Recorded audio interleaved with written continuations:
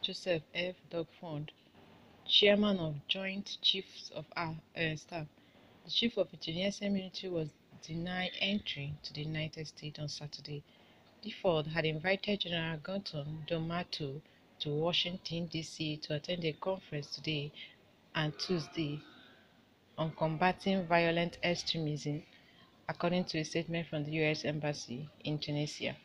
Nurmantyo and his wife are set to board an Emirates flight in Jakarta for Washington on Saturday evening, but shortly before takeoff, the delegates received notice from the U.S. Customs and Border Protection that they were not permitted entry to the United States. Indonesian Foreign Ministry spokesman Arrmanatha Nasir said the government was seeking clarification from the U.S. government, CNN Indonesia reported.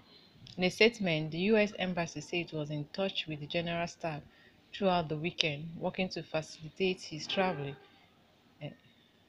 Apologized to the Indonesian Foreign Minister Marsudi for an inconvenience to Jakarta.